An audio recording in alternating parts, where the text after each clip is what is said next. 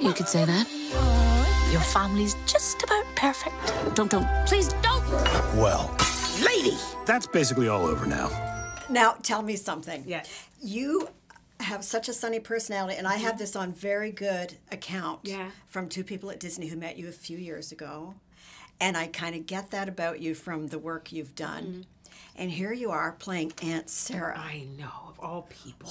How much fun was that? You know, it was kind of fun being the bad girl for a change. I'm in my life, I try to be an asset, not a hindrance. I don't like to be a liability, so I try to bring a good energy and joy wherever I go. Aunt Sarah does not believe in that. She's not about that life. So she's pretty selfish, and she wants what she wants when she wants it, and she doesn't think she should ever be inconvenienced. And I have this thing, and we call it nice tea. So she's nice but nasty. So she will compliment you, but it's just a little bit to the left of kindness. Yeah, I get it. I get it. So it was fun to be able to be a little naughty in that way. The only thing I didn't like is I did have to yell at dogs, and I love dogs. So that part was a little. That was acting. That was acting. Acting. Best acting I've ever done. Yeah, atta girl. 100%.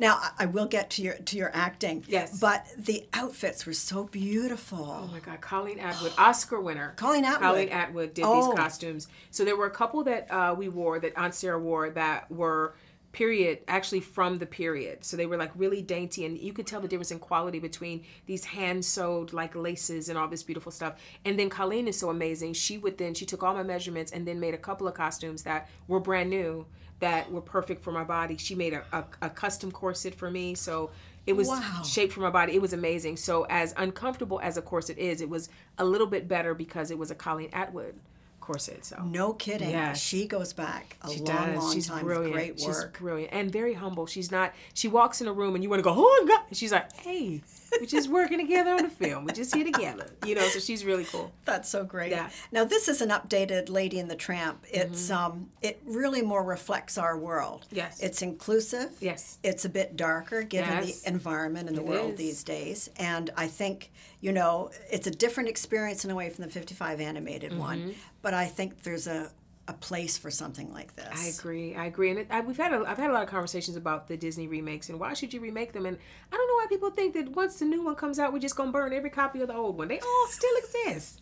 If you like your mermaid that way, then go and look at it that way. It's okay. So I just tell everyone, they're like, well, what's going to happen to the original? It's going to be on Disney Plus along with the new one. You can do a double feature. Relax. It's okay. Speaking of which, yes. Greg from Disney said that you are becoming the queen of Disney Plus. Oh my God, I hope so. Oh, let it be true, Greg. Let it be true.